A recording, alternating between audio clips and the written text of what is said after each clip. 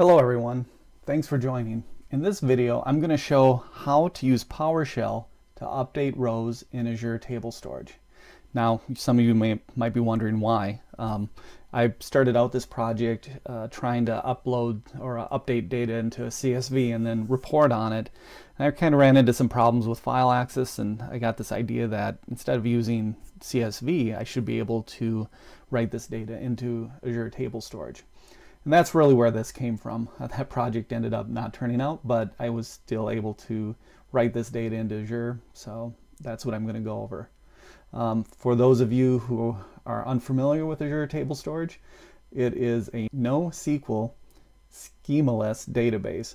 So I like to think of it as a large CSV or a large Excel spreadsheet. So with that, let's get started. In order to follow along here, you're going to need a couple things. First, you're going to need an Azure subscription, of course. You wouldn't be able to write data to Azure Storage without it. You're also going to need a PowerShell editor. I'm using Visual Studio Code with the PowerShell extension, but you're free to use whatever you want to. And you will need Azure Storage Explorer. If you are unfamiliar with Azure Storage Explorer, it can be downloaded for free from Microsoft's Azure website. It's a great tool for taking a look at your storage account and see the data in there. We're also going to actually see the data we write into the table storage with this, so that's why it's important. All right, with that, let's get started. I'm going to walk through getting some of the basic things set up here, starting with the storage account.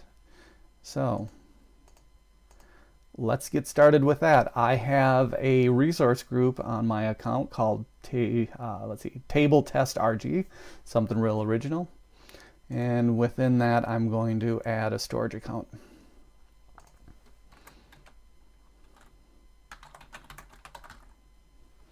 Here it is, blob file tables and queues.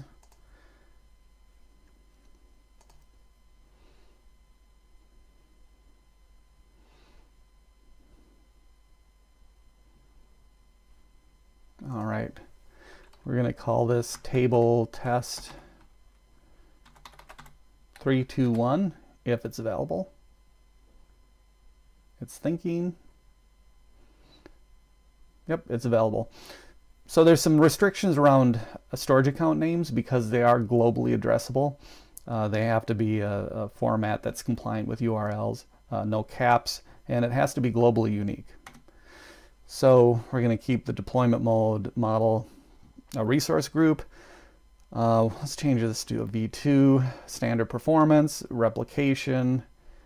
We're going to do LRS just because it's a little cheaper. I'm going to keep everything else pretty much the way it is, except for we have to define a resource account, or I'm sorry, a resource group. We'll leave it in Central US, and we will hit create. That is going to create our storage account. All right, that took a few seconds, but it is done. So let's refresh here, and there it is.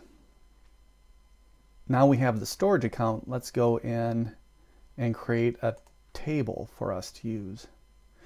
Now, in this is output into the table. So we are going to call this table perf data. Nice and simple. The next step is to connect to this account from Azure Storage Explorer. So to do that, let's go back to our storage account here and go to access keys. Access keys are basically the password for the storage account. So it's not something you'd want to post on YouTube or anything crazy like that, but this storage account will be long gone by the time you see this, so I'm not too concerned. And this will give the user, whoever has this information, the rights to read, delete, do a lot of stuff. So you do want to keep those secure. So I'm going to go into Storage Explorer, add an account, and this is table test 321. I'm going to paste that key in, we'll test, and save. You can see there is my perf data table. All right, now that I have that all set, I can go into go into PowerShell and actually start building out the script. So let's look at what we got. First thing is we're going to set up some variables. Storage account name is still table test 321, table name perf data, SAS token. Let's go over here and look at what a SAS token is. So we talked about access keys giving you basically keys to the kingdom, access to everything. There is a shared access signature option on the storage account.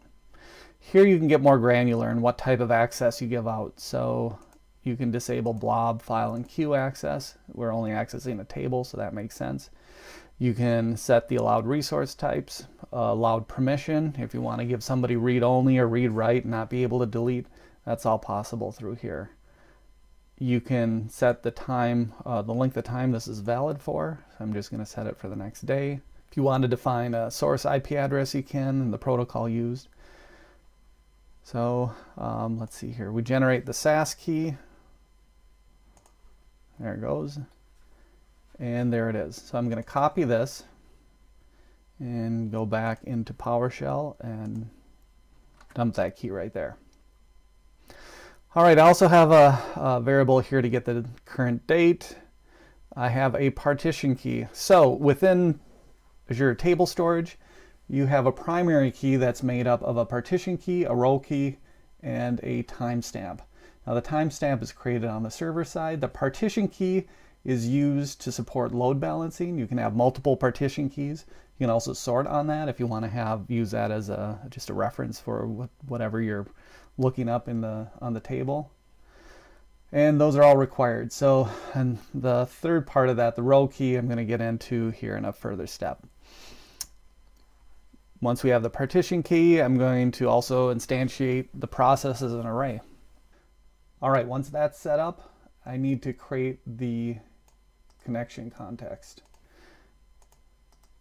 And that's what these two commands will do. So I'm creating the storage context with this first command, and again that's calling for the account name and that SAS token, and then I'm defining the table object here using the Get-AzureStorgeTable, table name, and that storage context. So that's going to give me, let's see, it's going to give my script the rights to log in and update the table, and also point to where the table is located. All right, the next step is to actually get the data. Again, this is just sample data using something to write up there. What I'm going to do is get the top 10 CPU processes. So let's just see what that returns. All right, so pretty simple command. We've got an array now of all the top 10 CPU usage processes. Now we have to write that into the table. And that's where this next step comes in.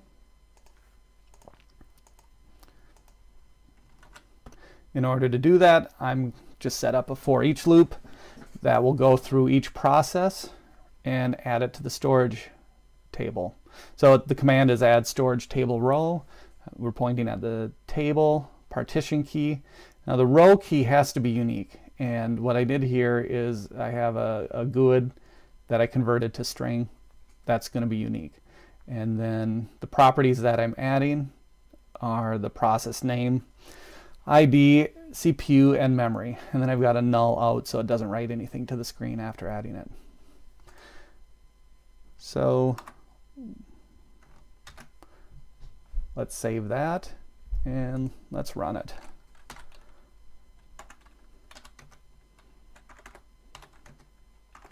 Oops. There it ran. Now let's go over to Storage Explorer. If we do a refresh, there it is. So we've got that partition key, the row key that I added in, and then we've got the data, the memory, process name, CPU time, and ID. That's it. We can run this again.